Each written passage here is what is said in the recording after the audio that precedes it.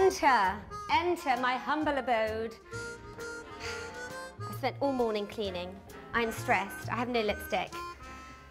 Please don't look at me. Just look at the house. That's why you're here. Come through this way. First of all, please, down the little steps that my mother has fallen down and broken her ankle, as has my mother-in-law. Unfortunately, they both survived. Welcome to my sofa. I found this sofa in a shop in Shoreditch. Not this actual sofa. This one was made. I fell in love with the colours. I don't know, sell my hair for a wig to buy another one. I'm not telling you where it's from because I don't want anyone to have one. This is my sofa. It's a one-off. And if anyone does get one, I'll set fire to their house, perhaps. But very secretly, so I don't end up in prison. It was a bit boring, this area. So we were due to move into the house in 2 days, and I said to Richard, read out, Mr. Wheeler, I need some shelves. He's like, we haven't got time. Yes, you have.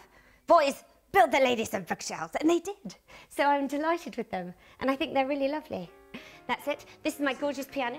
I have had lessons for 5 years.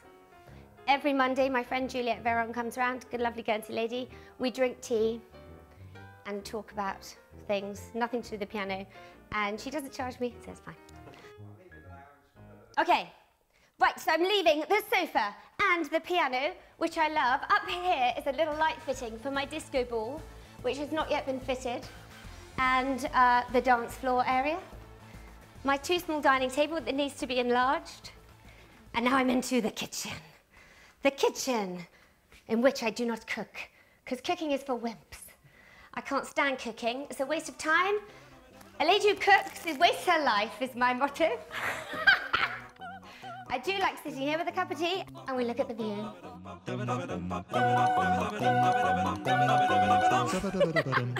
We have my little area where I read the papers, sew on school name tags, natter to my pals, think about housework, never do housework. The bench was the brainstorming idea of my lovely builder, Richard. He said, all you need to do is sit here and look at that view. So we needed a step. How do we make the most of the step? So we were just going to have bookshelves, and then we thought, no, we'll have a bench. When I'm old, an old granny, you have a bench made, don't you? And you look out on a cliff path. I've already got my bench. I just need the little brass plaque. Hopefully not with the word deceased on yet. Okay, so as I walk through my Saatchi gallery, that was the idea. Unfortunately, the paintings aren't worth half as much. And the little Lego table from the Taj Mahal. We come up to the lovely hallway where it's good to have a boogie. And you can't see it, but there is a little chest there, and maybe you can remember it when I came in. It's called the Coffin, and lovely Marge. We come up these stairs, where I wanted to descend these stairs like a princess in a massive ball gown when I got married, but I'm already married, so I'll leave that up to my daughters, maybe. This is the first kitchen. This is my son Freddie's room, which you can't see because it's filthy. And then this is a shower room, which you can see because I tidied it. And this is my daughter Susie's room, which I did tidy, and frankly, it's killed me. And here are pictures of Susie with her. Oh, I think it might be her ex-boyfriend. He's been erased. Oh, great, so you found Lottie's room. Lottie's my youngest daughter. I love Russian dolls, and whether Lottie loves them or not, I have made her love them. I've had this duvet cover for years. I bought it in London. So, hopefully, Lottie loves them, because otherwise I'll just have to move in, but that wouldn't be such a bad thing, would it, really? Do you like the yellow grout, first of all, before you get out of the bathroom? Do you like it? I love the yellow grout, yes. I think it's got a je ne sais quoi.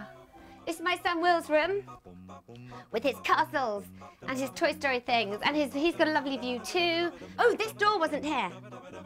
This door was put in so I could see the kids at night easily. Come into my bedroom, which you can see has a lovely view and a lovely balcony. It ain't shabby, really, is it? Okay, to the bedroom, into my lovely bathroom, which I adore, and all I have one word to say, and it is texture. I see you found my shoes. I love my shoes. I kiss my shoes. I covet my shoes. Shoes never leave me. Look at my lovely Vivienne Westwoods.